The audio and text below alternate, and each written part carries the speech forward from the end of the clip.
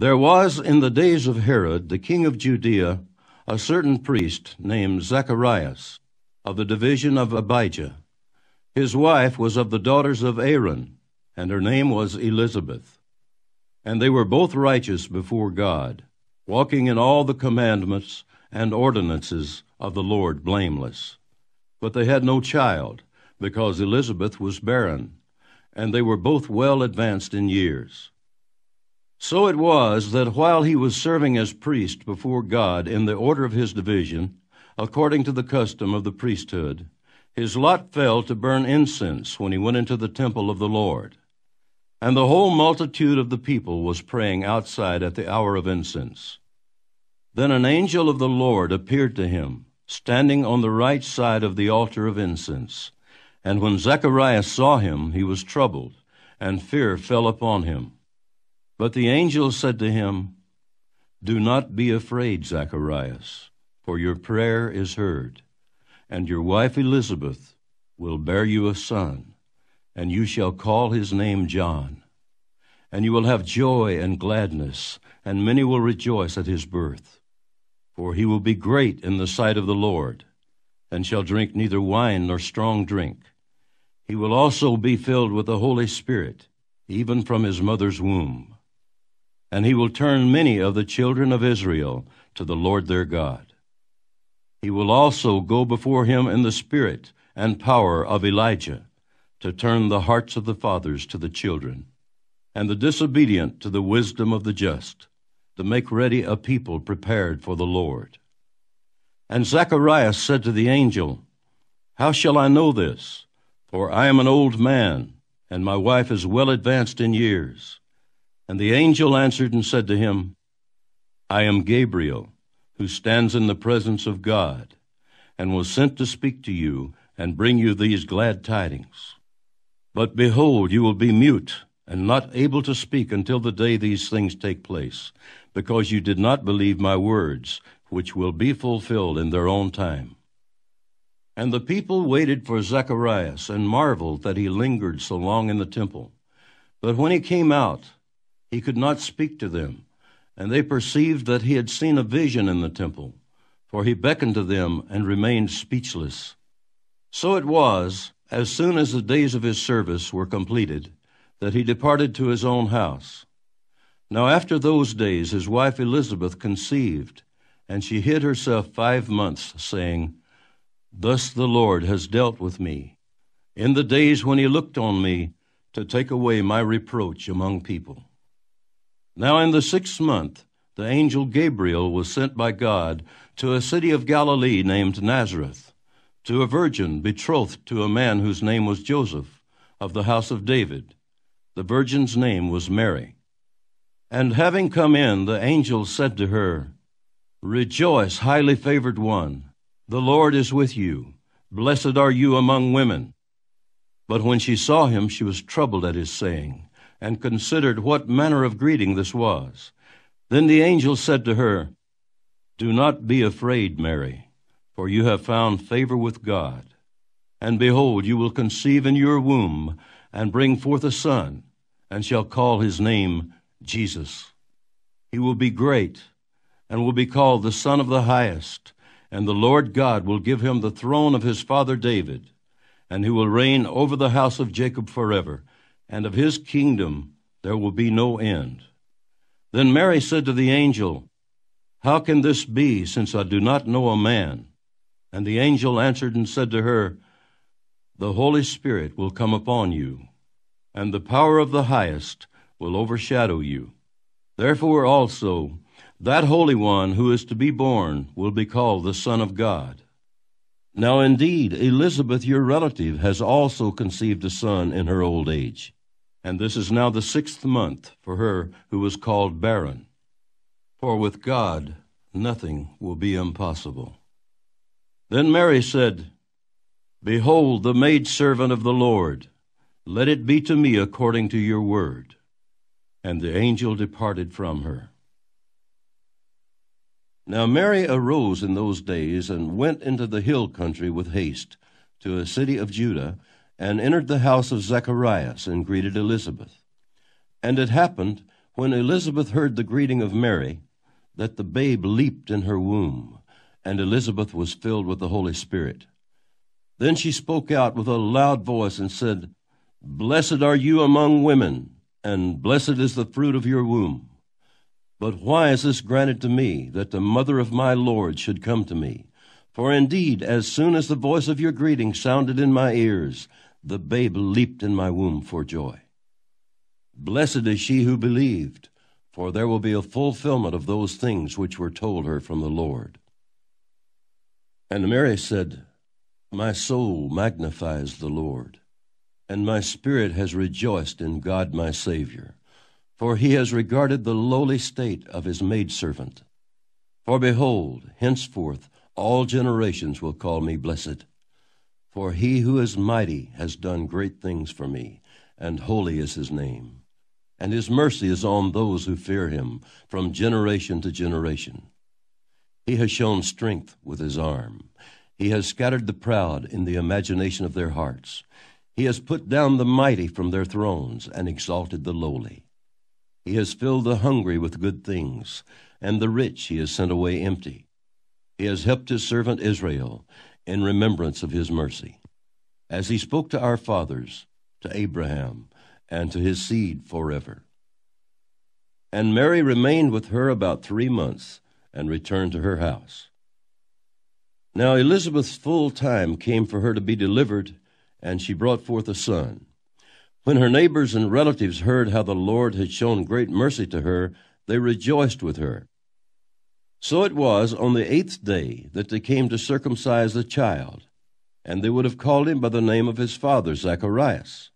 His mother answered and said, No, he shall be called John. But they said to her, There is no one among your relatives who is called by this name. And they made signs to his father, what he would have him called. And he asked for a writing tablet, and wrote, saying, His name is John. So they all marveled. Immediately his mouth was opened, and his tongue loosed, and he spoke, praising God. Then fear came on all who dwelt around them, and all these sayings were discussed throughout all the hill country of Judea. And all those who heard them kept them in their hearts, saying, What kind of child will this be? And the hand of the Lord was with him. Now his father Zacharias was filled with the Holy Spirit, and prophesied, saying, Blessed is the Lord God of Israel, for he has visited and redeemed his people, and has raised up a horn of salvation for us in the house of his servant David, as he spoke by the mouth of his holy prophets, who have been since the world began, that we should be saved from our enemies and from the hand of all who hate us, to perform the mercy promised to our fathers, and to remember his holy covenant, the oath which he swore to our father Abraham, to grant us that we, being delivered from the hand of our enemies, might serve him without fear, in holiness and righteousness before him all the days of our life.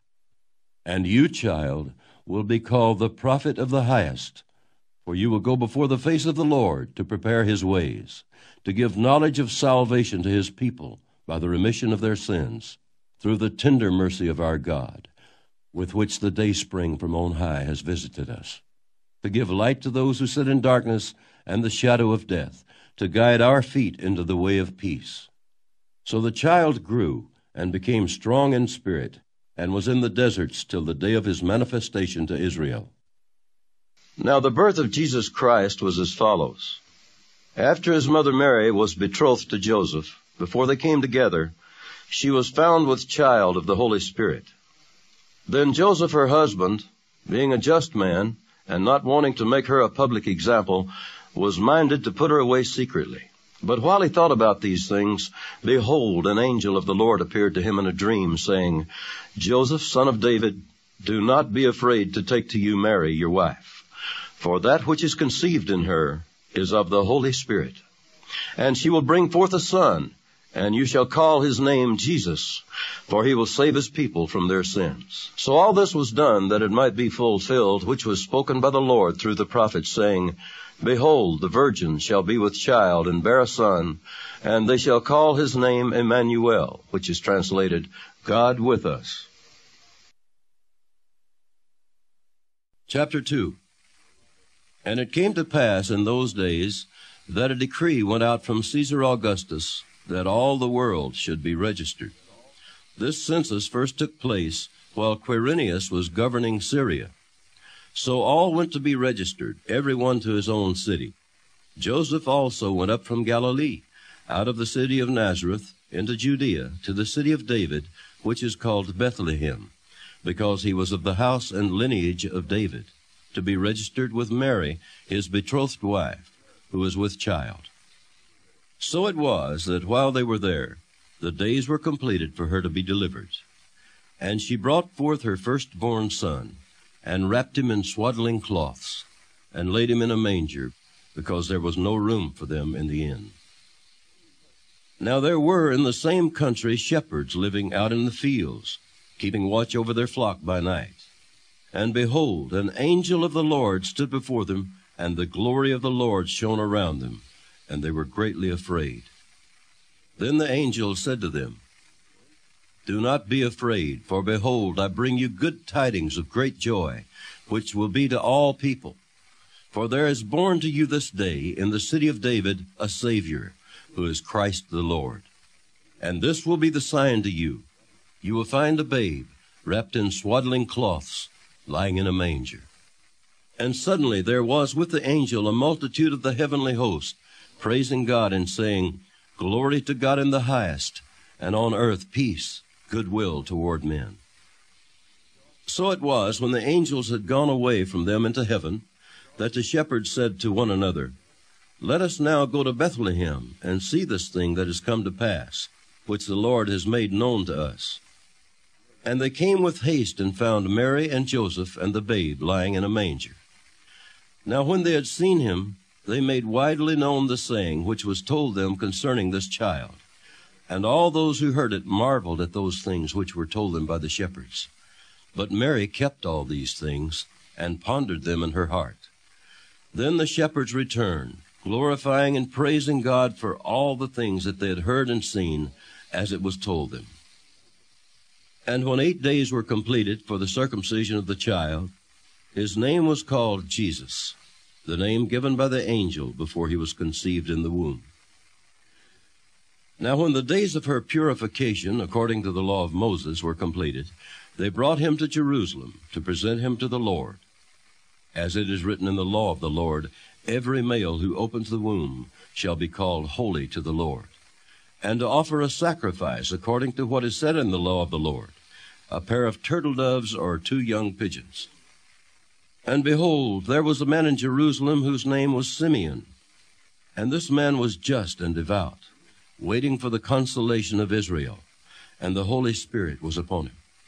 And it had been revealed to him by the Holy Spirit that he would not see death before he had seen the Lord's Christ. So he came by the Spirit into the temple. And when the parents brought in the child Jesus to do for him according to the custom of the law, he took him up in his arms and blessed God and said, Lord, now you are letting your servant depart in peace according to your word. For my eyes have seen your salvation, which you have prepared before the face of all peoples, a light to bring revelation to the Gentiles, and the glory of your people Israel. And Joseph and his mother marveled at those things which were spoken of him. Then Simeon blessed them, and said to Mary his mother, Behold, this child is destined for the fall and rising of many in Israel, and for a sign which will be spoken against. Yes, a sword will pierce through your own soul also, that the thoughts of many hearts may be revealed. Now there was one, Anna, a prophetess, the daughter of Phanuel, of the tribe of Asher. She was of a great age, and had lived with a husband 7 years from her virginity. And this woman was a widow of about 84 years, who did not depart from the temple, but served God with fastings and prayers night and day. And coming in that instant, she gave thanks to the Lord, and spoke of him to all those who looked for redemption in Jerusalem. So when they had performed all things according to the law of the Lord, they returned to Galilee, to their own city, Nazareth. And the child grew and became strong in spirit, filled with wisdom, and the grace of God was upon him. Chapter 2. Now after Jesus was born in Bethlehem of Judea, in the days of Herod the king, behold, wise men from the east came to Jerusalem, saying, Where is he who has been born King of the Jews? For we have seen his star in the east, and have come to worship him. When Herod the king heard this, he was troubled, and all Jerusalem with him. And when he had gathered all the chief priests and scribes of the people together, he inquired of them where the Christ was to be born. So they said to him, In Bethlehem of Judea, for thus it is written by the prophet, But you, Bethlehem, in the land of Judah, are not the least among the rulers of Judah. For out of you shall come a ruler who will shepherd my people Israel. Then Herod, when he had secretly called the wise men, determined from them what time the star appeared. And he sent them to Bethlehem and said, Go and search carefully for the young child. And when you have found him, bring back word to me, that I may come and worship him also. When they heard the king, they departed, and behold, the star which they had seen in the east went before them, till it came and stood over where the young child was. When they saw the star, they rejoiced with exceedingly great joy. And when they had come into the house, they saw the young child with Mary his mother, and fell down and worshipped him. And when they had opened their treasures, they presented gifts to him, gold, frankincense, and myrrh. Then, being divinely warned in a dream that they should not return to Herod, they departed for their own country another way. Now when they had departed, behold, an angel of the Lord appeared to Joseph in a dream, saying, Arise, take the young child and his mother, flee to Egypt, and stay there until I bring you word, for Herod will seek the young child to destroy him.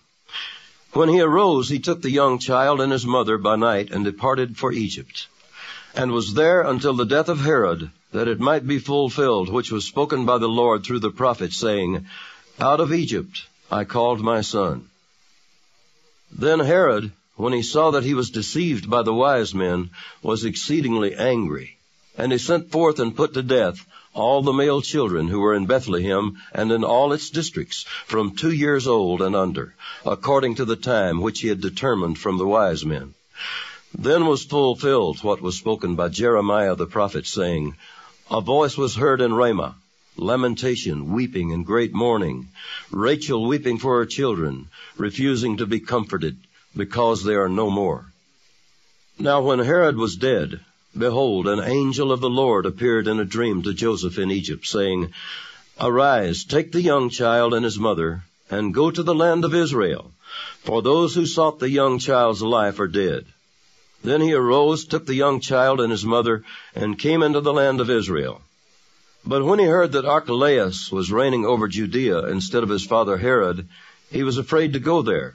And being warned by God in a dream, he turned aside into the region of Galilee.